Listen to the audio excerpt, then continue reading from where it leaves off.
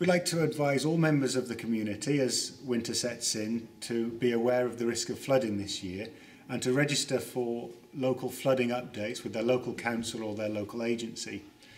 They will let you know when flooding is likely to take place and give you a warning so you can prepare your home and your family for what to do if a flood takes place.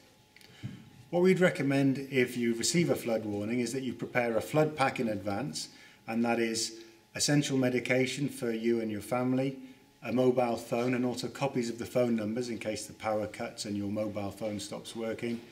food, bottled water, warm clothing and blankets, so you've got everything that you need if you have to evacuate your house quickly.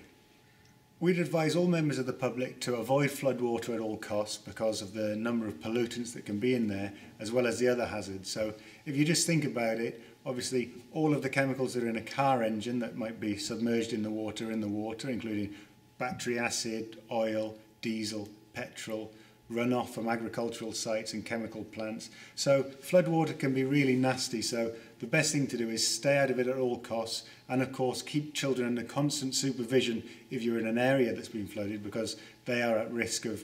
going into the water and being exposed to those dangers.